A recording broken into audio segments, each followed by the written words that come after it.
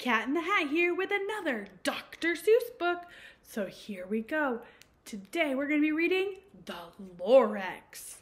Ooh, he's my friend. I think he has to do something with these trees. Let's see. At the far end of town where the ginkgo grass grew, the wind smells slow and sour when it blows, so no bird ever sings except old crows. Is the street of the lifted Lorax. And deep in the ginkgo grass, some people say if you look deep enough, you will still see today where the Lorax once stood, just as long as it could, before somebody lifted the Lorax away. What was the Lorax, and why was he there, and why was he lifted and taken somewhere? From the far end of town where the ginkgo grass grows, the old Onceler once lived here. Ask him. He knows. Let's ask the Onceler. You won't see the Onceler. Don't knock at his door. He stays in his linkum on top of his store. He lurks in his linkum cold under the roof, where he makes his own clothes out of moof. And on special dark midnights in August he peeks out of the shutters, and sometimes he speaks and tells you how the Lorax was lifted away. He'll tell you perhaps if you're willing to pay. On the end of the rope he lets down a tin pail, and you have to toss in 15 cents and a nail, and he shall of great grandfather snail. Did you bring the money? Then he pulls out the pail, marks and makes a most careful count to see if you've paid him the proper amount. Then he hides what you paid him away in his snoop, his secret strange hole in his glove. Then he grunts, I will call you by whisper phone, for the secrets I tell you, your ears alone. Slop down slops the whippermuffone to your ear, and the old Onceler whispers are not very clear, since they have to come down through a sniggly hose, and he sounds as if he had smellish bees up his nose. Now I'll tell you, he says with his teeth sounding gray, how the Lorax got lifted and taken away. It all started way back, a long time back. Way back in the day when the grass was still green, and the pond was still wet, and the clouds were still clean, and the song of the sweem swans rang in space. One morning I came to this glorious place, and first saw the trees, the truffula trees, in bright colored tufts of the truffula trees, mile after mile of fresh morning breeze.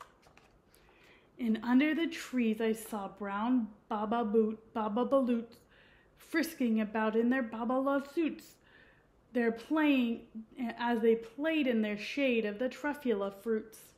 From the ripsus pond, from the comfortable sound of the humming fish humming while splashing around. But those truffula trees, all my life I'd been searching for trees such as these. The touch of these tufts was much softer than silk, and they've had the sweetest smell of fresh butterfly milk. I felt a great leap of joy in my heart. I knew what I'd do. I'd unload my cart. In no time at all, I had built a small shop.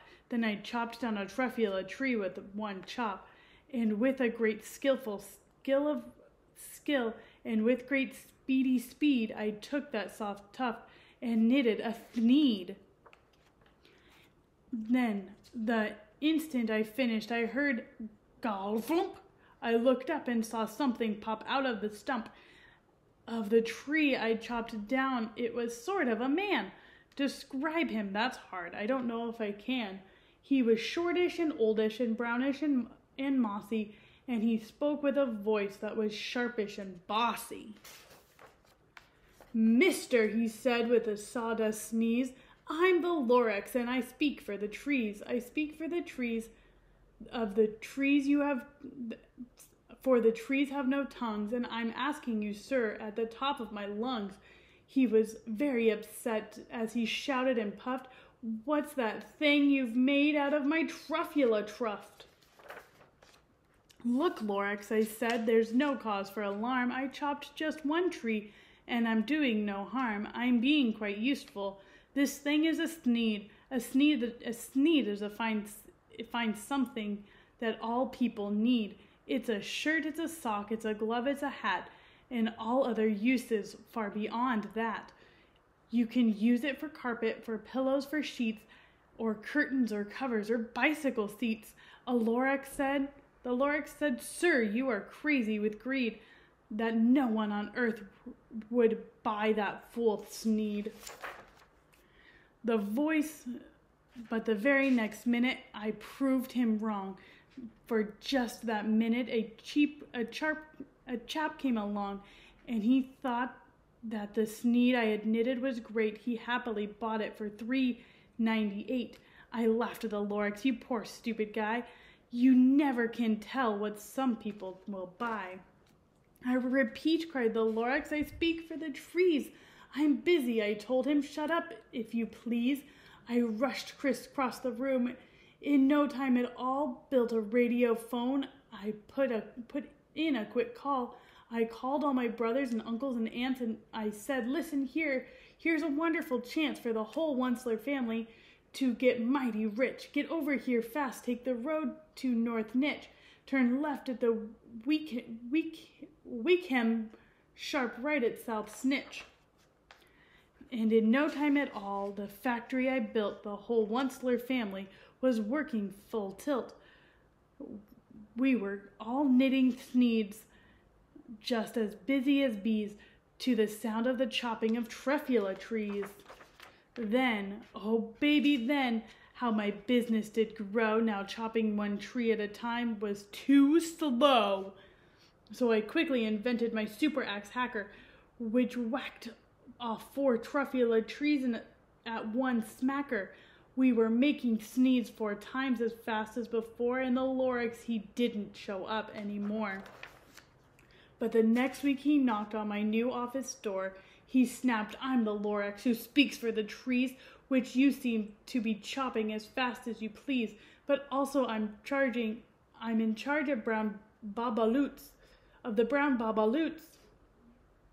who played in the shade of the barbaloot suits and happily lived eating truffula fruits.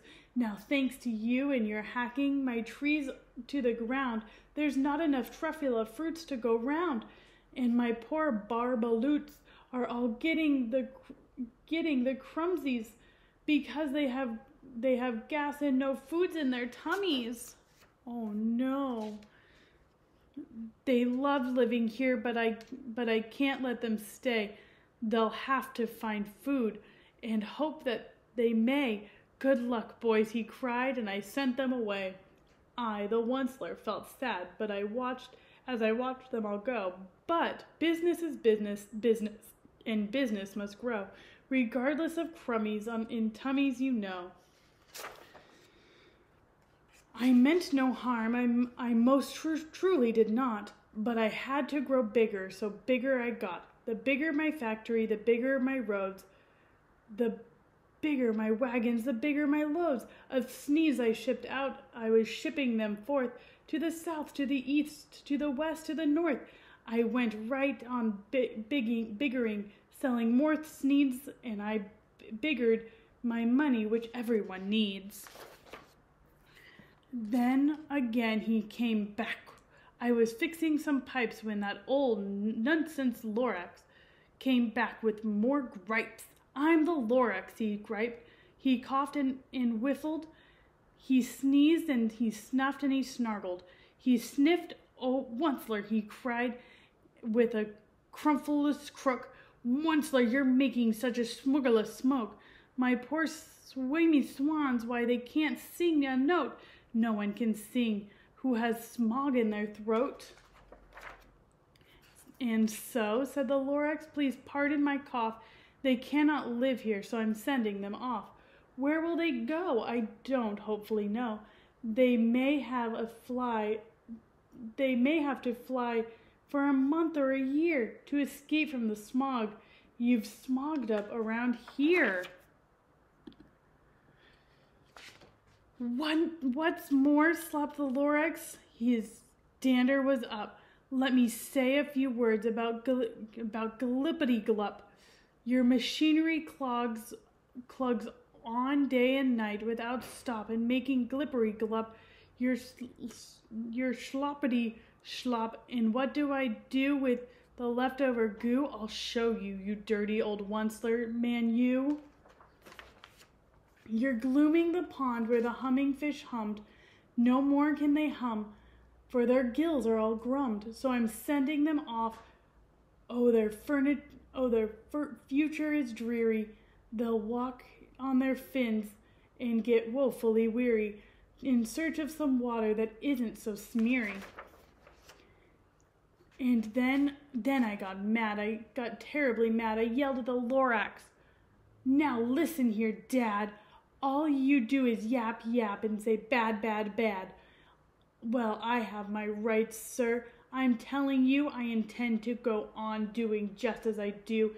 And for your information, you Lorax, I'm frigging and begging and I'm biggering and biggering and biggering and biggering the more truffula trees into sneeds, which everyone needs." And at that very moment, we heard a loud whack.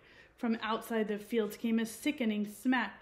An axe of the tree, then I heard the tree fall, the very last truffula tree of them all. Oh no. No more trees, no more sneeds, no more work to be done. So in no time, my uncles and aunts, every one, all waved me goodbye. They jumped in my cars and drove away under the smoke-smothering stars. Now all that was left beneath the bad-smelling skies was in my big empty factory, the Lorax and I. The Lorax said nothing, just gave me a glance, just gave me a very sad backwards glance as he lifted himself by the seat of his pants, and I'll never forget the grim look in his face when he hoisted himself and took leave of this place through a hole in the smog without leaving a trace. And all that Lorax left here in the mess was a small pile of rocks with one word, unless. Whatever that meant, well, I'll just couldn't guess. But was long, long ago. But each day since that day, I've sat here and worried away through the years while my buildings have fallen apart. I've worried about it with all of my heart. But now, says the Onceler, now that you're here, the words of the Lorax seem perfectly clear. Unless someone like you cares a whole awful lot, nothing is going to get better. It's not. So catch, calls the Onceler. He lets something fall. It's the truffula seeds. It's the last ones of all. You're in charge of the last truffula seeds, and truffula seeds truffula trees are what everyone needs. Now plant a new truffula tree, treat it with care, give it clean water and feed it fresh air. Grow in the forest, protect it from axes that hack. Then the Lorax and all of his friends may come back. The end. Thanks for reading The Lorax with me, friends. We'll see you next time. Bye.